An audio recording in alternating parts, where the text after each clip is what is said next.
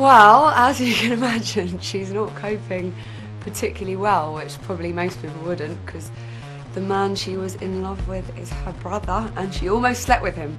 Nathan's my brother. Will is my brother. He's just a boy I know from the village. No, darling, he's your brother. He can't be! He's my boyfriend, Ryan, and I really like him. And now you're just spoiling everything because Dad's having an affair with his mum! I'm sorry, Maisie. Stop it! Maisie's really angry with Natasha because she didn't tell her.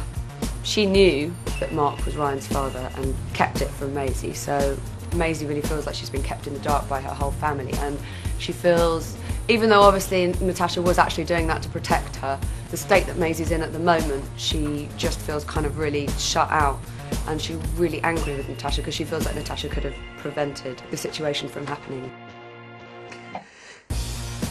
Alcohol is kind of helping her to kind of cover up all of those feelings that she's having. Right, what are we drinking to?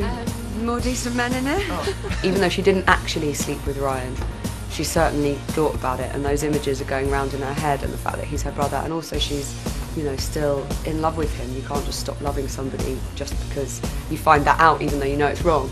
Not just using alcohol, but also she's really desperate for male attention because she's feeling so low about herself at the moment. Sexual attention from men is another thing that's making her feel good about herself in the short term.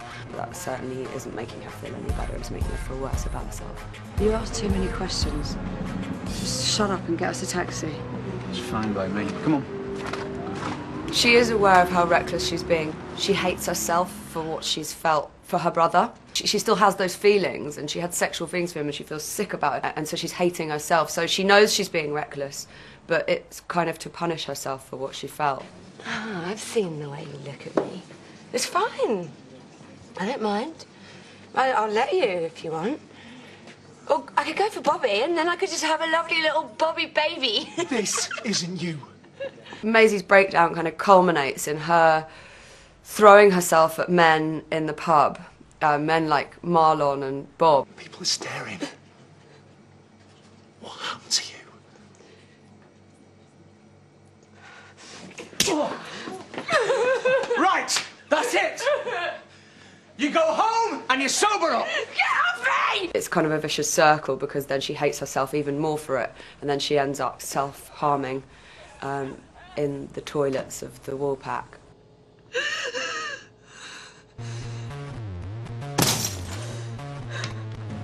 Her feelings that she had for Ryan, you know, she never wanted to hurt Kate, and even though it was a terrible thing to go out with your friend's boyfriend, she was absolutely head over heels in love with him, and she never felt like that before.